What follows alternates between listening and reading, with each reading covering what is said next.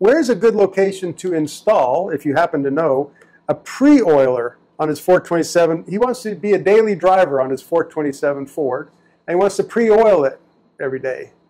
He'd have to get in the oil pressure, either in the oil pressure gauge, where the gauge screws in the motor. Okay. You can do that. Okay. Put a T on it. Mm-hmm. You'd want a pretty good volume a little bit, not just a teeny little plastic line. Yeah. But he could pre-oil it. Okay. Yeah.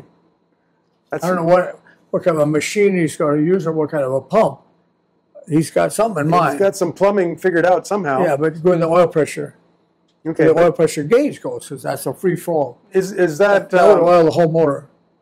Is that the oil gauge pressure? Is that on the back of the block up near the top? No, it's up front by the filter. It's up front. Yeah, by the oil filter. By the oil filter. Okay. Left front corner. Yeah. Okay. Yeah. Great. I haven't heard of anybody putting a pre-oiler on for a long time. Yeah. There you go. Well, it's probably a good idea. Can't hurt. It's been a long time. Good idea. Yeah.